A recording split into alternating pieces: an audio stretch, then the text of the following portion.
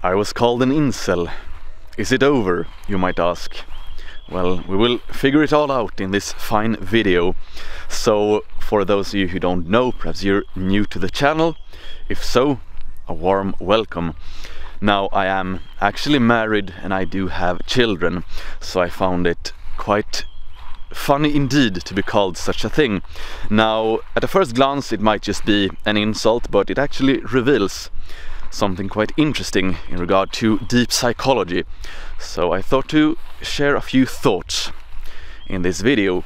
Now, incel is a term used mainly by individuals who operate within a different value system.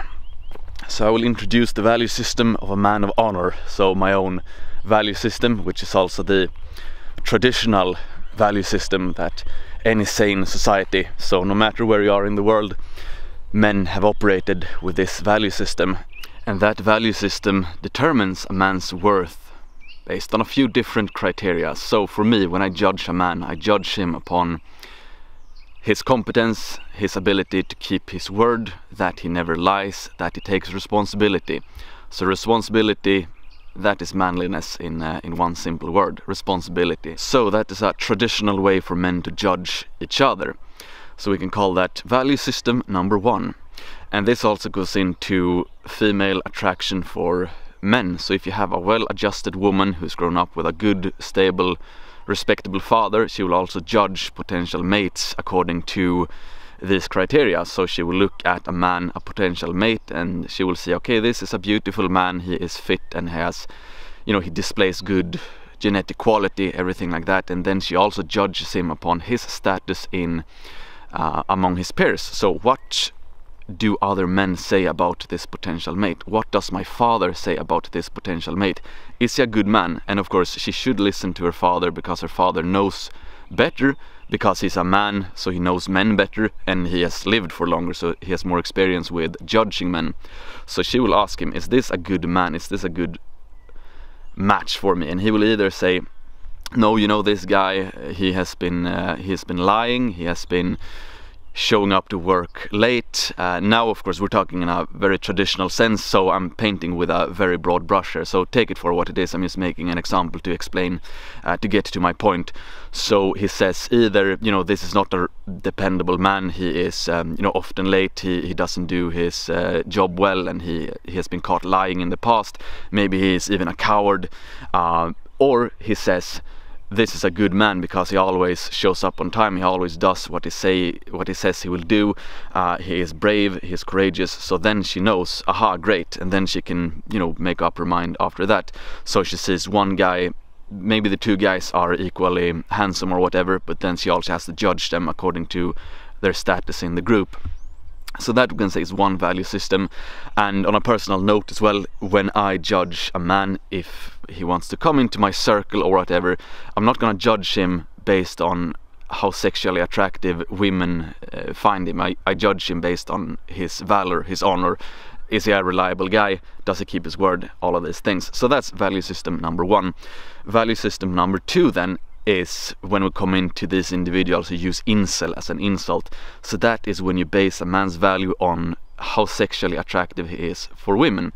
Now, you can actually have this as a value system in a very chaotic mating environment, so to speak, because we're talking about reproductive strategies here, that you can either get a female via being a good man, having high status, being respected in your tribe, or you can simply be attractive enough for females. So what these men do when they say incel, they're signaling to women that they listen to women, only the woman's side of attraction. So they forego this whole male judging of each other, they forego the good reputation of a man in a male peer group, and only look at, is this guy sexually attractive to women, and they base his value on that. So when they call someone an incel, essentially what they're saying is that you are a bad man. You are a bad man, and they derive that morality from the female sexual selection bereft of good male influence. So that is why you have the recipe for chaos right there. So to only let the primal instinct in a woman decide. So it's not even a fully developed healthy woman's instinct, but it's a cut down instinct in women who can decide then on the value of a man.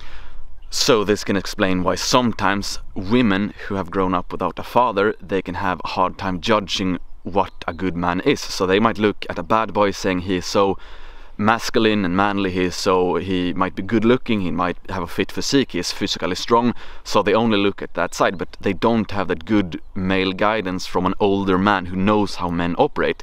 So then she falls in love with said bad guy, and she's left behind because he's not responsible, he doesn't have any honor, so he leaves her, and yeah, she's alone because he didn't have that good guidance of a man. So when we're talking about the value system which uses incel as an insult, you have total chaos, and this is not something you can have in a civilized society, because if you have that, you will only end up with chaos. So you need to have those metaphysical structures of romance in place, as it were. So a man, he needs to be dependable. So anyway, when a woman says, incel to a man, it basically means I don't find you sexually attractive, and that's an insult to hurt someone. It's, it's not nice, and if you're a woman, it's not particularly classy to say that to a man. If a man says it, if a man calls another man an incel, it only shows that he himself, he is not in the value system of real men. He's in the value system of a woman who is only thinking with the very most primal of her instincts. So a man using incel as an insult, it's not even a full woman. So it's quite low for a man to say incel to another man, if you think of it in this way. Now, of course, someone might say, oh, you're overanalyzing the situation. And yes, again, I'm painting with a broad brush. I'm not saying that if you have called someone an incel, I'm not saying that you're a bad man, but when you do a deep dive into the psychology behind the term, you will realize that yes, it's not an insult you should ever use against another man. And especially since when I'm looking at it, it's so absurd that being an incel would be a cause for criticism. So it only speaks of a very profoundly disturbed worldview. So if you have a good worldview, a good value system, you will judge a man on, again, certain criteria. And an insult then, a true insult from a civilized perspective, from a manly perspective, would be to call someone a liar or a coward. So that is how you can truly insult someone. And also, speaking of which, you shouldn't insult anyone. It's low-class behavior. So for me, personally, I would never insult Andrew Tate. I have said to him, I want to fight you, Andrew Tate. So Andrew, if you watch this, perhaps we can set a date or something. And also, of course, if you watch this, again, I know you're in a bit of trouble now, so perhaps now is not the opportune time, but we can both stay in shape, so maybe it can happen later on. So anyway, I have no desire whatsoever to insult Andrew Tate, even if I think he has done bad things or if he has said bad things. I want to fight him.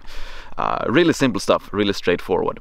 So anyway, think of that before you insult someone, because in a traditional society, insulting someone it could get you into trouble, and most of these guys who run their mouths online, they wouldn't be able to back it up in such a scenario. So it doesn't speak well for anyone who uses insults. Now, anyway, back to the main topic at hand then. You have two different value systems, and I'm recapping here. One value system, it determines a man's worth and value on a set of criteria. Is he dependable? Is he respectable? Does he keep his word? Is he brave? Does he have capacity, competence, all of these things? And then you will have a good standing in a male group, and then the women, the potential mates, they will see you and they will say, okay, this man, he has a good standing, it means he's a good man. And then of course also the biological factors must be in place. It's perfectly normal for a woman to want a man with genetic qualities. So if she finds him handsome or whatever, it's a good sign. So I'm not saying that you should neglect these factors. You have two factors there, so the social and the biological. The problem more so arises when a woman only looks at the biological side and she sees a fit guy with thumos, but perhaps he's not a good man because he's a thug or a petty criminal or whatever it might be. Now, something else to say about these men who use the term incel, it's also a way for them to signal their virtue to women. So they always keep a look on the women. Please think I'm good because you find me sexually attractive. And they don't say it directly. They don't say, oh, I'm so sexually attractive, but indirectly they say, if they call another man an incel, that automatically means then that they are so sexually attractive, so they can actually gain female attraction and attention, and thereby they try to raise their own value for other women. So it's a very passive, unmanly way to signal your supposed value, but usually it's not the most handsome guys who use the term incel either. It's not the most attractive guys who use this term, so it becomes even more pathetic when they try to signal to women that, you know, I'm not like these incels, I am so sexually attractive and popular, so you can trust me, I'm a good match here, because other women think this, but not like these other guys, they're the incels. So yeah, lastly, on another personal note, I judge a man, is he a good husband and a father? I don't care how much temporary attraction you will get from females. It's not where the true gravitas lies. The true gravitas lies in being able to keep a woman for a long time, especially in the current situation where it's quite hard to have a family. It's quite hard to get married because of how many things are structured. So that is the true respect. The true respect is not being able to have one night stands. It doesn't tell you anything. So good stuff.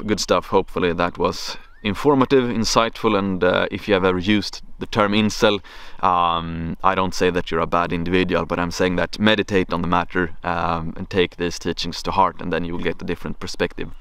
So do check out all the links in the description box below. Wearing, of course, Legio Gloria as always, best clothing company in the world. I'm my own greatest and most loyal customer. So cardigan and merino wool hoodie. Great stuff. I will see you in the next video. XXO. Boom!